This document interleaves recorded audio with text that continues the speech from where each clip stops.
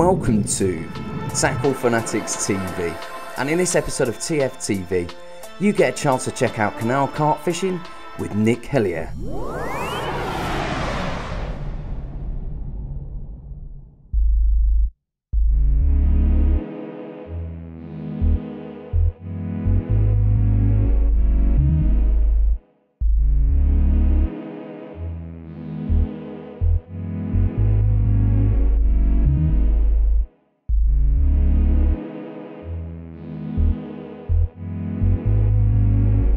Well, I guess might as well run you through what I've been doing and how I came about being here this morning.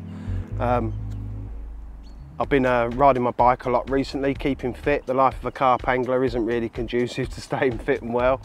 I've spent the last 30 years sat on a bed chair, smoking cigarettes and being genuinely unhealthy. I'm 44 now. It's about time I got myself back into prime shape. So I've been riding a lot recently, you know, out on my bike. I'm lucky in where I live, in the heart of the Colne Valley, that I don't actually have to go on any roads to ride my bike. I just come out of my house, down the lane, along the canal, around all the lakes and that. It's a lovely ride, listen to music. Before you know it, you've been out for 2 or 3 hours. Anyway, long story short, I came through here 2 or 3 days ago. Stopped to have a look, as I always do. I've fished here for a long time, since I was a little boy. Used to fish here for roach when I was a kid, and in later years for the carp. There was never many carp here. The stretch as a whole didn't really ever hold many carp, and as a kid I never really had any memories of seeing carp here, but in the intervening years a few have found their way in, and it's a nice spot for them here. They live here, this is their house.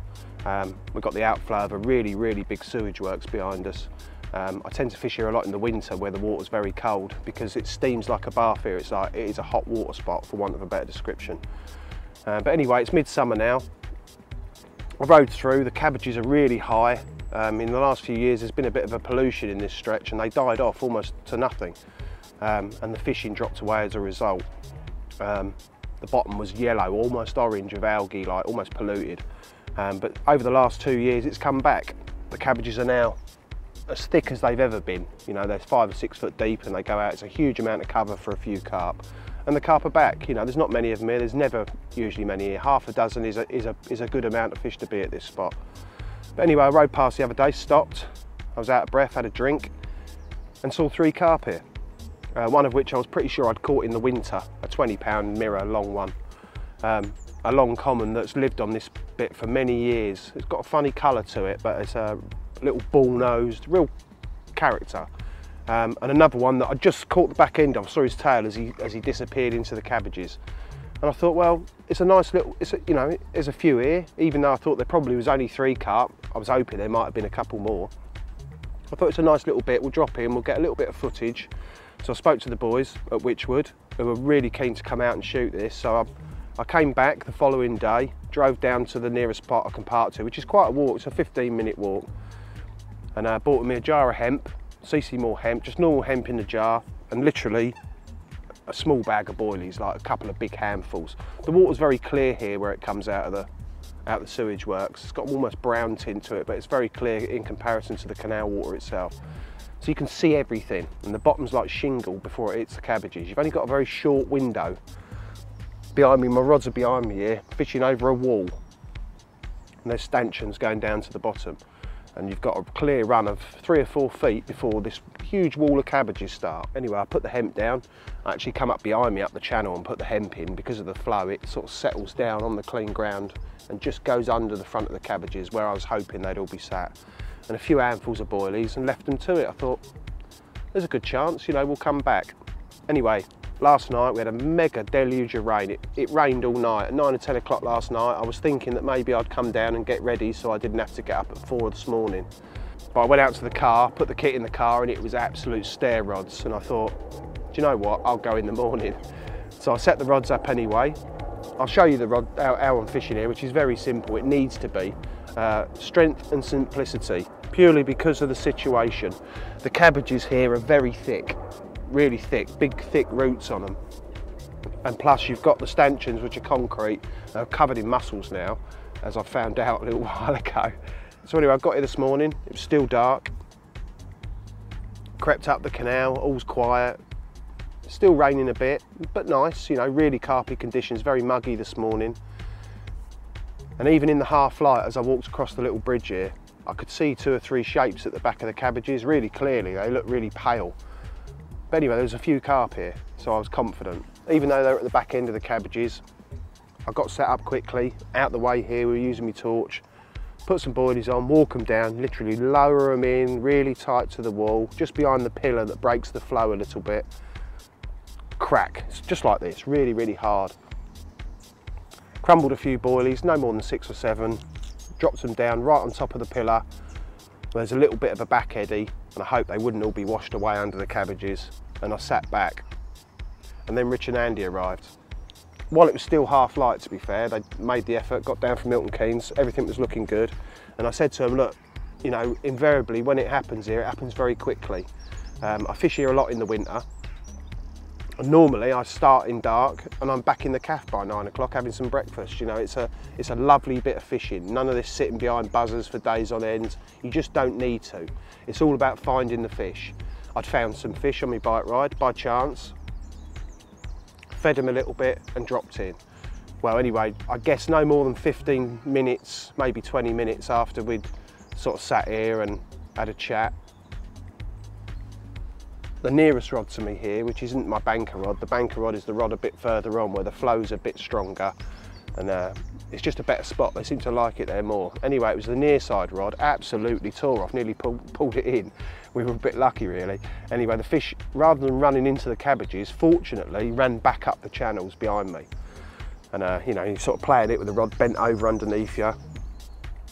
And with a 12-foot rod, it's quite awkward. I'd actually planned to bring my 9-footers, so I only had one small section on the net, and you'll see from the video, I struggled to get it in the net. I had to let more line off to actually get it in the end. But I had a really good fight with this fish. It ran back round the pillars, and I sort of eased it back out, and it exploded on the surface, and it looked a nice one, a 20-pounder. And sure enough, in the net it went, lovely times, lovely 20-pound mirror. Not one I've seen before. I may have caught him in the past. Really chunky, like a football. But we lifted him out, and oh yeah, definitely it's a 20-pounder. So we put him in the net, got the rod rigged up again, walked back down with Rich, had another little look, and I saw a couple there, a big long brown one, and then as I'm pointing that out to Rich, one rolled over the right-hand rod. Anyway, I put the rod back in, came back and sat down. Anyway, 10-15 minutes after that, tiniest little twitch on the right-hand rod, which is often all you get here. You're fishing straight down to the end of the lead core and then 4 or 5 foot to the rig, and quite often you only get a few taps. Well anyway, I had a couple of taps, but then nothing. So I run down to the rod and sort of sat there, and as I sat there I had a little tiniest flicker.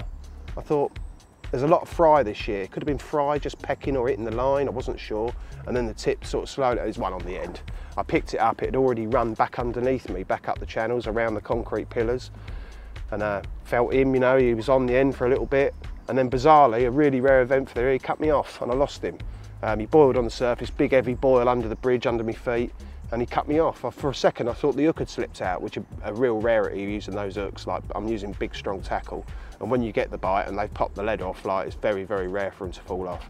And it wasn't until I lifted the line out the water I could see he'd cut me off halfway up the lead core, so we were really unlucky, 2 bites in really short time. But anyway, I've put them back out again. Since I've put them out, the fish have pushed out the other side of the cabbages. We've seen a couple more roll. You know, you've got to remember they're flighty. They're fished for here now. It never used to be in my formative years, but these days, like, I've fished here a lot. I've written a few articles, shown a few pictures. You know, the spot gets fished now, and the fish are very, very wary. So we've had 2 bites in very short order, and all I can say is we've put them back out there as quietly as we can, considering the disturbance, and hopefully we can get another one.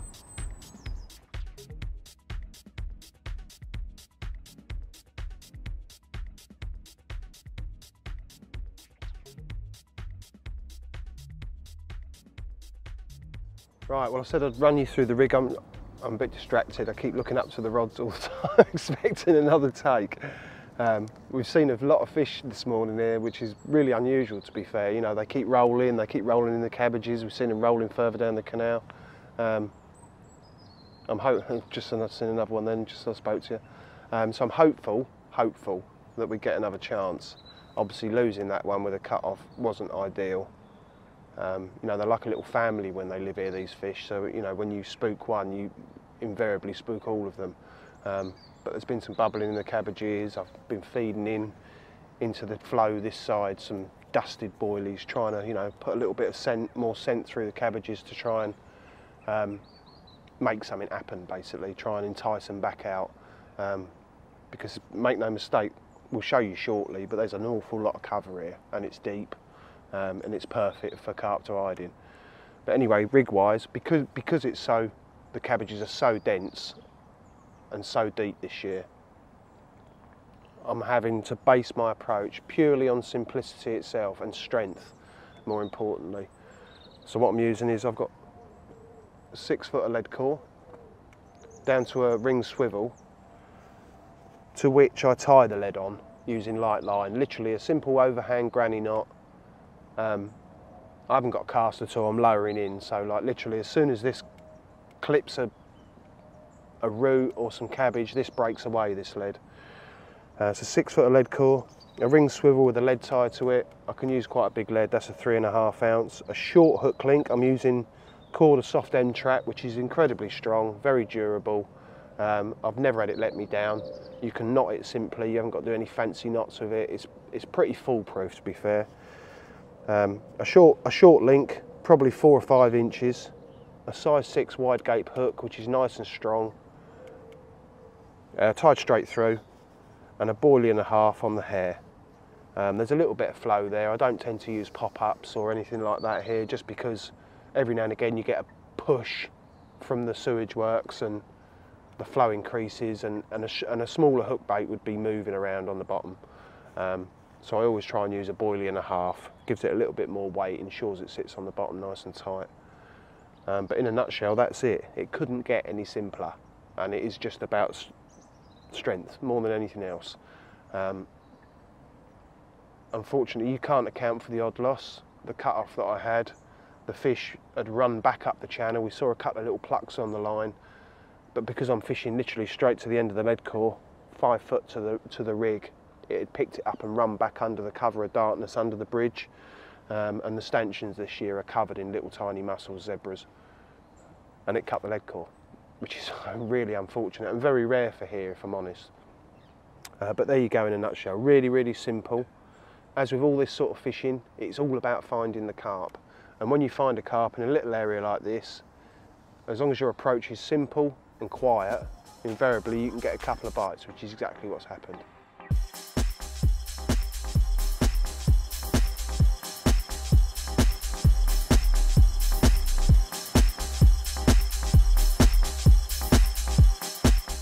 Well, it's getting on now. We're getting to about 9 in the morning. Always on these sort of spots on the canal, usually your bites come very quickly after you put your rods in, like, you know.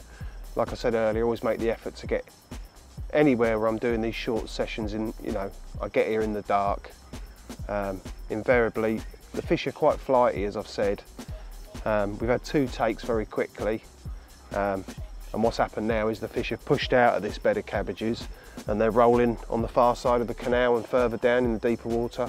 They're scared, like, you know, like I said, they're like a little family. You hook one, you scare all of them. And that's pretty much always the case, summer or winter here. You know, you never expect to get many bites. It's usually 1, maybe 2 if you're lucky. But it just goes to prove that you don't need to spend tons and tons of time outside fishing to catch some nice carp. You know, if you do your own work and have a little look around, find a nice spot, trickle a bit of bait in, you haven't got to invest a lot of money in time and bait, is what I'm trying to get at. And this is as real as it gets. This is proper carp fishing, away from everyone else, just me, a couple of hours in the morning. And like I said, it's getting on, nearly 9 o'clock now. The canal's got busier, there's been a few boats go through, people coming through on bikes, going to work and what have you. So it's pretty much time to call it a day. But you can see now the sort of spot I'm fishing. I wouldn't be stood here while I'm fishing. That's one of the biggest points, is like the rods go in and I sit way back. Because they can see you. It's clear here, they can see you. When I got here, even in the half light, I could see fish over the top of the cabbages. But anyway, we've had a couple of bites, a nice 20-pounder, and lost another one, unfortunately. It's probably another 20-pounder. But it's been a really exciting morning. I've really enjoyed it, like I always do. And as you can see, the rods are laid on the floor. A nice little trick is I do like to have the buzzers on. I've mounted these with little cork balls, so that if I get a take, I know it. You know, if I'm not looking, I know about it. So all that remains for me to do really is I'm going to put a little bit of bait in, and then leave them be, and probably come back start of next week on a Monday morning or something and have another couple of hours.